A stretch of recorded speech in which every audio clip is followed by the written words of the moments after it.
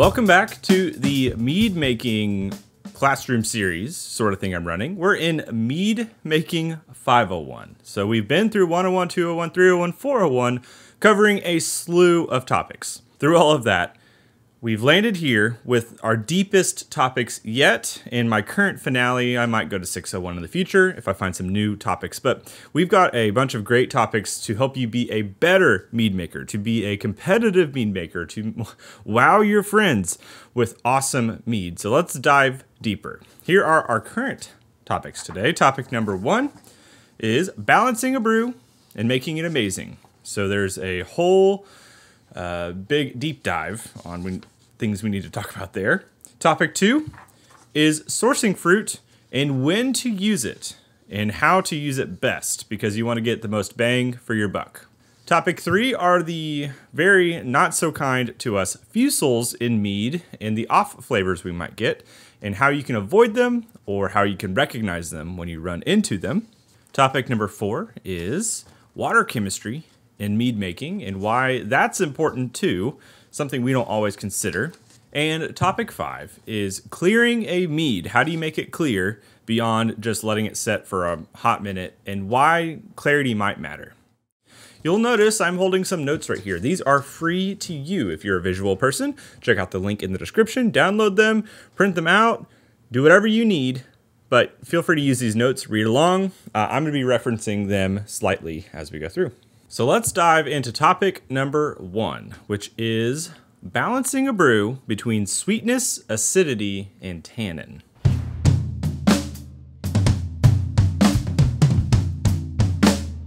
So I have spent a fair amount of time in the competitive mead making sphere. I've also had the very cool thing of talking to a lot of great mead makers in the world. And one of the biggest things that most people talk about when making good mead is balance. And the balance comes between 3 things or 4 things, depending on how you view it. Lots of people will say sweetness. Easily enough, sweetness is just how sweet something is. Acidity, that sort of bite, acid bite, something like, think of lemon juice or acidic fruit like that. That's acid. Tannin, which is the kind of mouth coating feel that you get with drinking normally a wine or a mead or something, how it coats your mouth, how it washes down. Is it watery? Is it like a red wine where it draws all the moisture out of your mouth? That's the sort of tannin. And the 4th leg that some people talk about is alcohol and the content. Alcohol does play a role in this whole balancing agent. I'm not going to dive deep into that, but in short, you want to balance alcohol, which has some challenges, some sweetness and stuff like that, to all of those things. You can make a very balanced brew with acid, sweetness, and tannin, but if it's too high ABV, it's not that it's impossible to fix, it just takes more time. So that's my shorthand on that. So we've talked about it, sweetness. How sweet is it? Generally speaking, when we make mead, we back sweeten with honey. And you could use whatever you want, but honey is my preferred back sweetening agent unless I'm trying to do something that is not honey-centric. But all mead should be honey-centric. Acidity. This can be found in a lot of different methods. If you use fruit that's highly acidic, you're going to naturally have a higher acid level with the brew. So let's say you made a lemon mead. That's going to be highly acidic. You're going to have to play a little bit of a game to balance said lemon mead to not be too tart or acidic. And tannin, that washing mouthfeel sort of thing. How do we achieve balance between these 3 things? Let's throw out some hypotheticals. Let's say we made a lemon mead and it's pretty tart because it's a lot of lemon and it's not super high in tannin, or the body isn't very big. One way you can temper down that high acidity is to add a little bit of sweetness, because sweetness and acidity will kind of naturally balance themselves like that. And then the tannin will also support those other elements. And so the whole, if you imagine like 3 bars right here, if this is acidity and this is tannin and this is sweetness, once you raise these 2 up, this comes down. And so they all level out. And then it's balanced. Same thing goes for sweetness. If it's too sweet, Add a little bit of acidity and tannin, and then it will level out. And so on and so forth. Tannin, blah, blah, blah. How do you adjust them? Acidity is easy because, generally speaking, you just add more acid. It could come in the form of lemon juice. It could come in the form of lime juice. Those are kind of natural acids you find. You can also buy specific acids. Citric acid, malic acid, tartaric acid, lactic acid. These are all different kinds of acid you can purchase and use them in conjunction. For acidity, what I like to do is I like to take a little sample of my brew, like this, and I'll get a couple more glasses. If I know it needs acid balance, I will pour them out. I will then sprinkle a little bit of each individual acid. Citric acid, which is mostly found in limes, lemons, those bright citrusy fruits, I'll sprinkle some of that in there into one of the containers. Malic acid, I'll sprinkle some into it. That's in apples, pears. There's a whole list of fruits that are malic acid based. That's the kind of profile you're going to get. Tartaric is generally your grapes and your dark fruits like that. Sprinkle some in there. Taste them. Go back and forth and say, oh, the citric did this. That was really nice. The tartaric and the malic weren't quite what I needed. Or I loved the tartaric and the citric and the malic were too bright. You can kind of sample and do some balancing that way. So that's what I like to do. Highly encourage you to try it. Sweetness, simple enough. Add more honey. Make sure you followed all the rules to stabilize and pasteurize so you don't have any issues with that. But more honey, more sweetness. Easy enough. Tannin's a little more different and difficult because you can use oak to help add some tannin, some body, some flavor to a brew. You can also use powdered wine tannin, which is helpful. It doesn't work as well, or it takes longer when you throw it in later on in the brew because it does take some time to form and bond with the actual brew. So don't just throw in a teaspoon of tannin and then come back the next day and go, man, this hasn't worked all that well. Yeah, it needs some time. It probably needs a couple weeks. But oak, powdered wine tannin, stuff like that really helps to build up the tannin or the body. Balancing all three of those things will make an amazing mead, I promise. It's been a challenge for me to learn it, but I promise if you learn it, you're going to not only wow your friends more, but if you decide to ever be competitive, it will definitely help you be more competitive in the mead making sphere. All right, topic number 2, which is sourcing your fruit and knowing when to use it.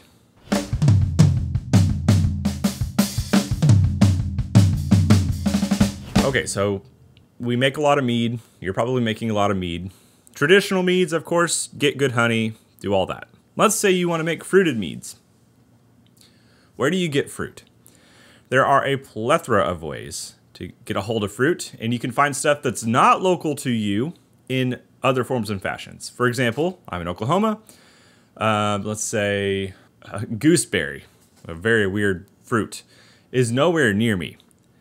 There is a chance that I could get gooseberry if I go to a grocery store and I look in the frozen section, or maybe miraculously they have some in the fresh section. If not, and I'm still looking for gooseberries, then I have to go through a couple different other routes. So if the frozen section doesn't work, if the fresh section isn't good for you, go ahead and look into online sources. Sometimes you can find purees. Purees are a great way to get fruit flavor, interesting fruit flavor, while also really not spending that much money. They're not necessarily cheap, but you can also get more interesting things. Flavorings, concentrates. If you can find a concentrate of it somewhere, that's also a thing you can do. And last is flavorings, which I don't really recommend. The flavorings, we're not going to dive into that, but you can. Essentially, you choose your fruit. I really want to make a pineapple mead. All right, well, I'm in the season of pineapple. Great. Go to the local grocery store, see if you can find it. Find it in your frozen food section. Whatever you do, try to find a good source of it if you can local to you, and then outsource it to other things. There are some cool companies, like I mentioned with the purees. Oregon Fruit Puree and Boyron are both two that do a lot of different purees. So don't shy away from those. They work really well. I have a video on using puree and mead. I made a peach mead that was to die for. So stinking easy.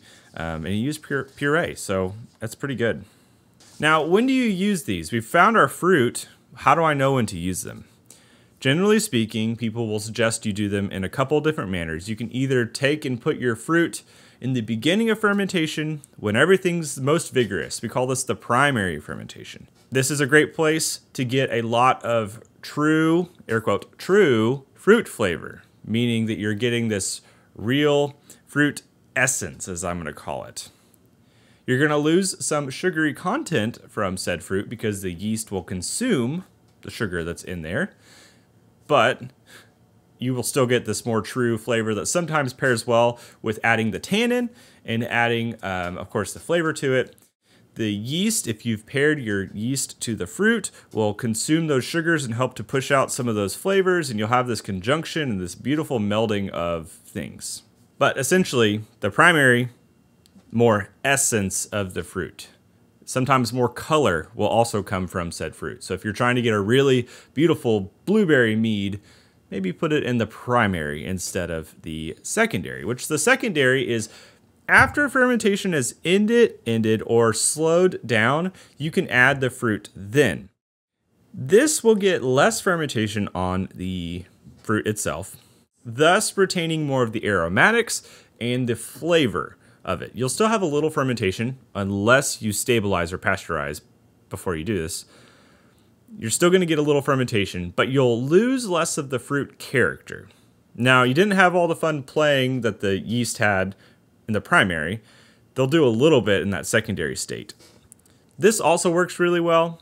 I highly recommend to try that. The optimal way to do this with fruit is honestly in the primary and secondary to split your fruit out if you can, or to do like 2/3 in primary, 1/3 in secondary. But as somebody who makes a lot of mead, that's a lot to think about. So if you want to just pick one, pick either direction. But essentially, primary is more essence, more fermentation on the fruit, but they'll play with the yeast a little better. Secondary is maybe a little more aromatics preserved, a little more sugar preserved from said fruit, and just in general, maybe a different, more sweet character. I don't know. This is all still personal opinion on which one you like more. I'm not going to declare that one is better than the other.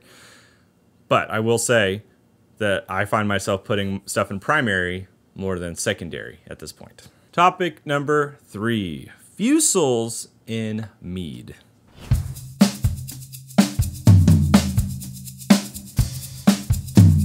All right, now this topic is a bit of a rabbit hole, and you might refer to the notes for a lot of this because I'll talk about some of them, but there's some more in-depth notes on each fusel.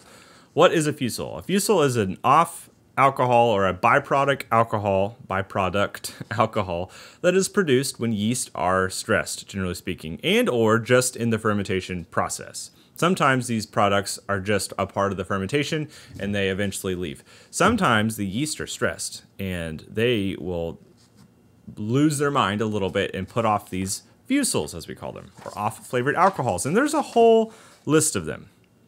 Some fusels are just going to go away over time. So that's the nice thing about this is you might run into one and go, man, I get this little off character.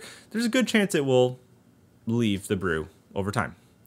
Some of them do not. Now, I know some of you are looking at me like, tell me which ones are the ones that will leave the brew. I don't have that information for you, and I apologize.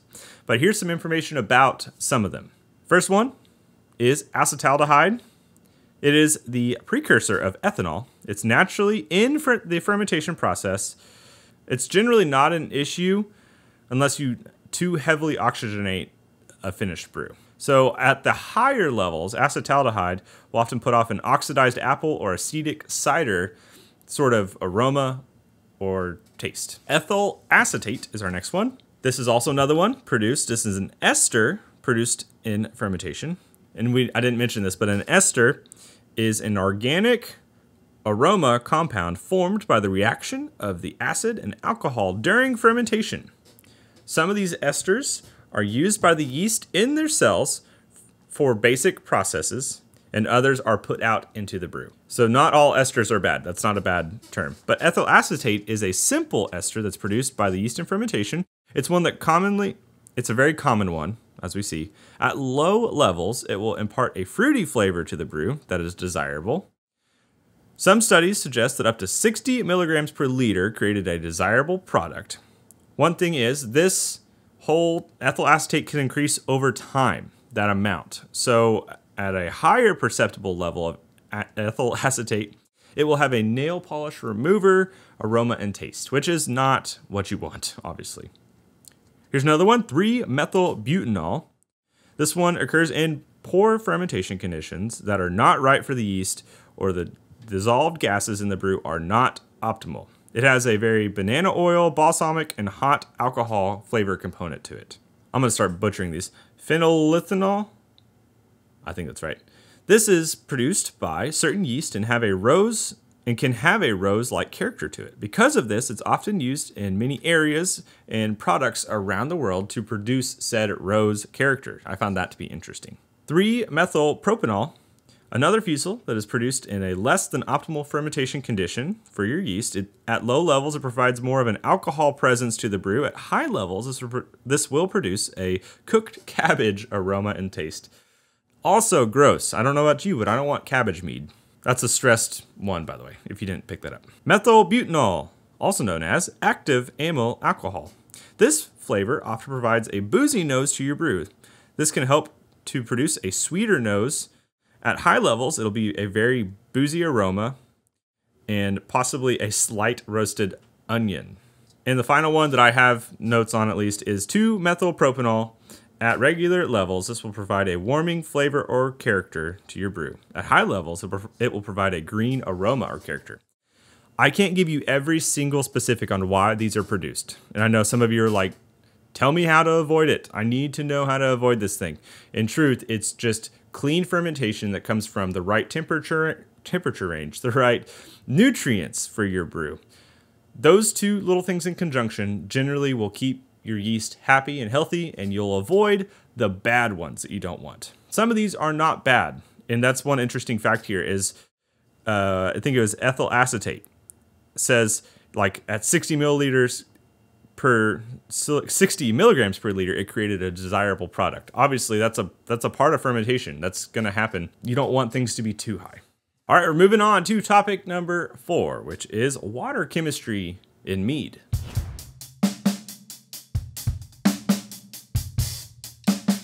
So this is a topic I am still diving into a little bit. It's a pretty deep rabbit hole because I, for a long time, used my standard water from my house, which is not bad. I've had very good results with my water for mead making. Where I started to run into issues with my water chemistry was when I made beer. And I started to notice my tap water was not cutting it. For some reason, it just was not working as well. So then that made me dive down this rabbit hole. Your tap water can be very awesome. You can make some great mead with it, as long as you don't have any issues with one, quality. You know, if you taste it and it's super high chlorine or has some weird profile to it, then you want to watch out for that, generally speaking. And you can actually get a water profile for your brew or for your water by contacting your city, by taking a water sample. I think Home Depot has a little water sample kit, and you ship it off and they send it back to you and they tell you what's in your water. That's a great way to know what's going on. There's a whole, I think I still have it somewhere, a water chemistry profile from my old house, though it's a little bit old. But it has a ton of information on it. Some of the levels, it's hard to read, honestly, unless you're in that field. So it looks a little bit scary. There's a lot of stuff added to our tap water to make it safe for us. That means, though, that sometimes it doesn't always do as well when you're brewing with it. So that's just something to consider. So if you don't want to use tap water, go and find some spring water. Go and find some other water source and use that. You can use RO water, which is reverse osmosis water. It's a system you can get in your house, or you can go buy it at a store, and it strips every bit of those characters, all the chlorines and chloramines and stuff like that you don't want in your brew. Or that you want lower levels of in your brew, in your nutrients and things. So you have to add things back to it, essentially. So let's say that you have figured out your water and what it needs. Here are some things you can add to your water to help it taste better and be better for brewing. Potassium metabisulfite or Camden tablets are often used in beer and lots of different things, especially for water that has high chlorine or chloramine, like those kind of things. It helps to off-gas those out of the brew. So what people do is they often will, for like mead, they'll put their water in a bucket, they'll throw a Camden tablet or potassium metabisulfite amount in there, and they let it set for 24 hours, and it generally will off-gas all of that. Or if you're brewing beer, people just put it in with the mash in the beginning when the water's heating up, and that will also help to get rid of that. Those things don't taste great. You don't need to do it with every batch, but it's helpful. Calcium chloride increases calcium and chloride, also lowers the pH or the mash pH. Epsom salt adds those two things. It adds magnesium sulfate, and you want to get food grade when you do this.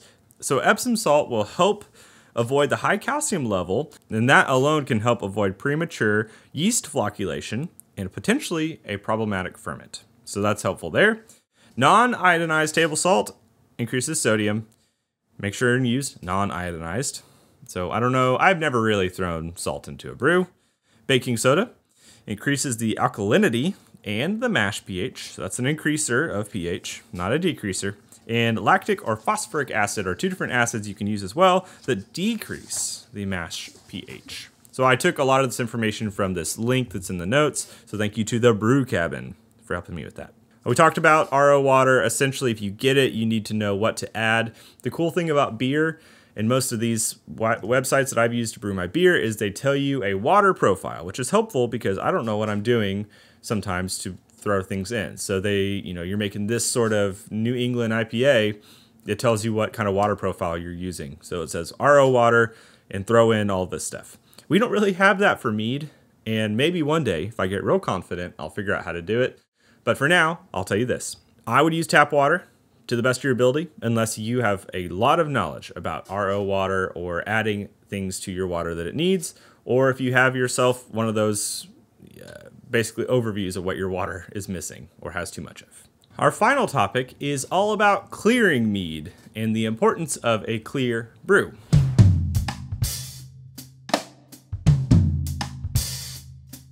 So a wise old man once told me, we drink with our eyes, and I think that's absolutely true. Generally speaking, you're going to judge a brew first thing by its clarity. Now, unless you're brewing something that is supposed to be a hazy, hoppy mead, generally speaking, you want to have clearer stuff. That's just because perception.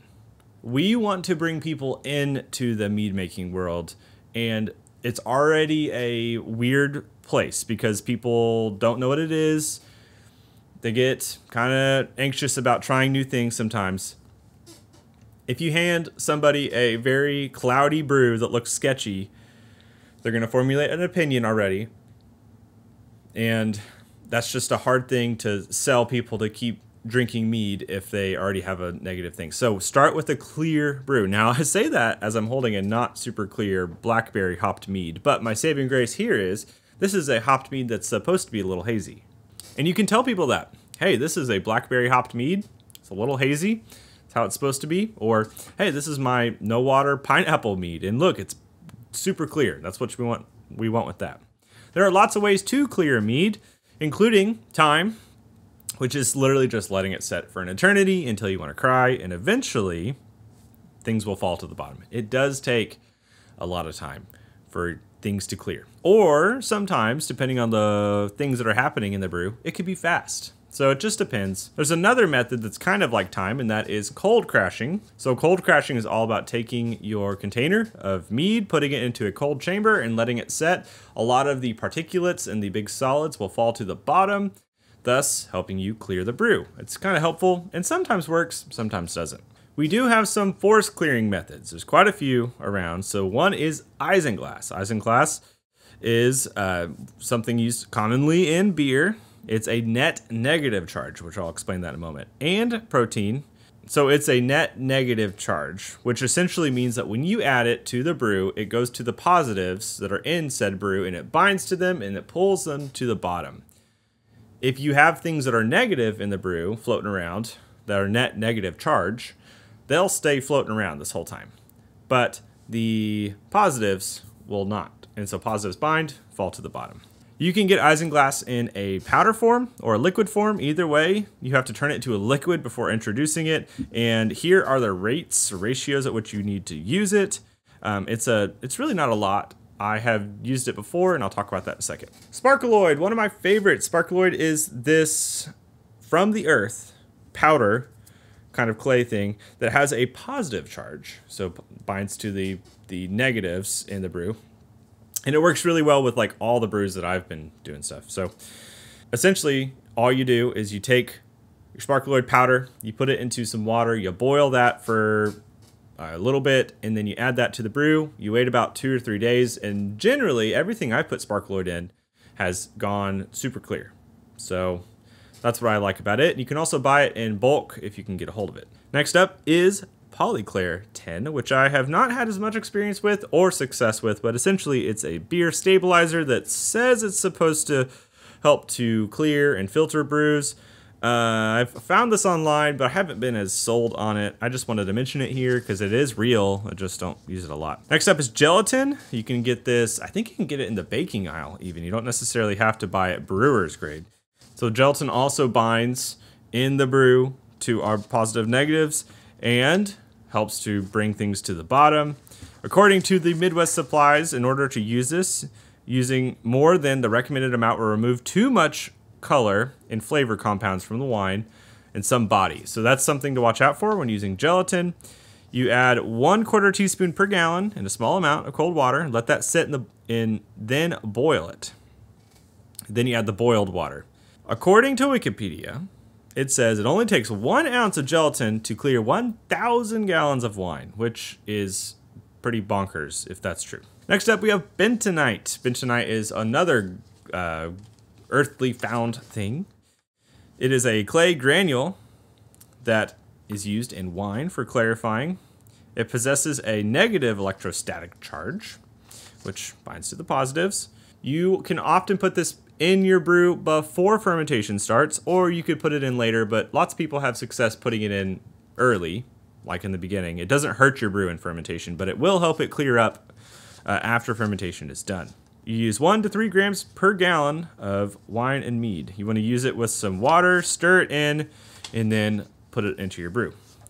Next up is Fusels and chitosan, or chitosan as I've called it in the past.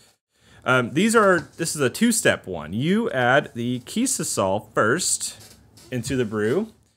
In that one, Fusels is negatively charged, so it binds to the positives. And then you add, about an hour later, chitosan, which is the positive side. So between those two, they get all the positive, negative things that are proteins that are floating around that you don't want, and they pull it to the bottom. Works really easy in about 24 hours. It is shellfish based. So if you use this, just know that if you are allergic to shellfish, you're not going to want to use them. And also if you use them, make sure that you are not giving them to somebody who's allergic to said things. You need 8.3 milligrams of chitosan per gallon and 2.5 milliliters of Fusels per gallon. I have a whole video on testing all of these, and I've had great success with some of them, but not with every one of them, like the Polyclair 10. Clear mead is just important for the fact that we want to continue to invite people into this space and make them comfortable. And sometimes you can sketch people out when you don't give them something that it looks presentable or what they want. So, is it the end of the world? No. If you're only drinking your mead and you're the only person doing it, drink the cloudiest brew you want. But I would avoid drinking brew that has yeast or extra sediment or chunkies or something in it, because that sounds kind of gross. So that's been all of our topics for today.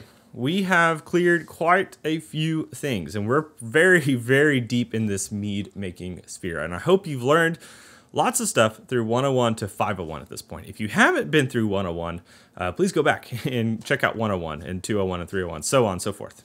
Check out the notes if you'd like. I do have a composite note from 101 through 501. It's like a 40-page document, but you could put it in a binder and go back to it whenever you want. If you'd like other mead resources for learning, I have a bunch of stuff on my website, including a mead flowchart, which I highly recommend you get as well, that helps you know how to make what mead and gives you the steps and processes.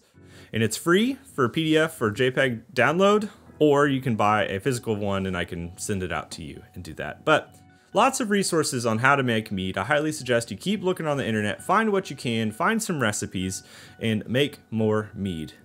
Let me know what you think and you've thought about 501, and maybe, just maybe, if you have topics for 601, go ahead and drop them down in the comments as well, and there could be a chance that I make 601 in the future. Thank you for watching. See you next time. Go make some mead. Cheers.